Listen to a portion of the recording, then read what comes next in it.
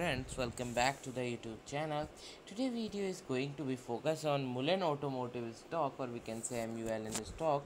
So Mullen Automotive, it was trading at 2.87 US dollar with a negativity of 3.69% in the previous closing session.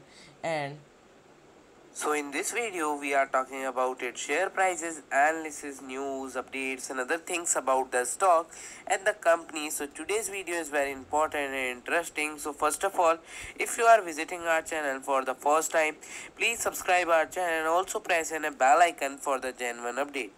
It was one of the stock that we covered in our recent videos, and as this was the biggest one in terms of revenue, we thought let's have look at them first, and after having done the analysis in them, we got to admit this is a pretty interesting company with lots of interesting plan for the future.